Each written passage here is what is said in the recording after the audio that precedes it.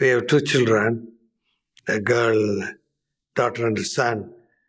I'm very happy with the way they have grown.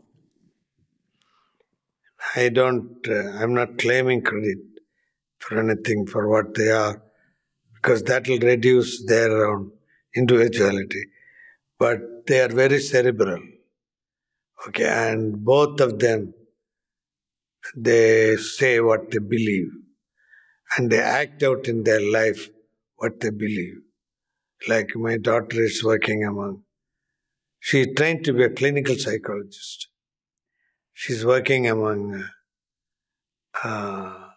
tribals, education, and from all this she has a very satisfying life.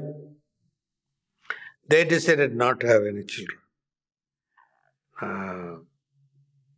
because they think it's not necessary. They love it.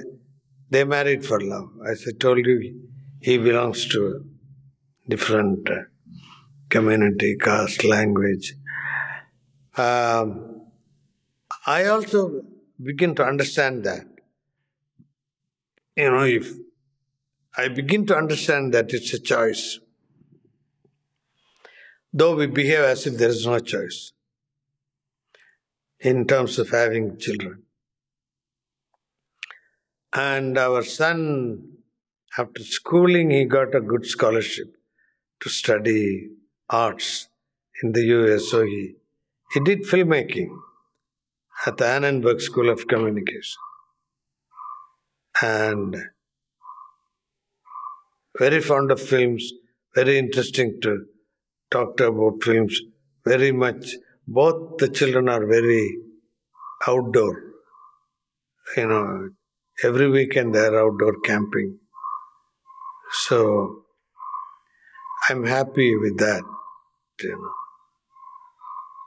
And Tilaka has always been understanding of my interests, so that has been a big help, big encouragement.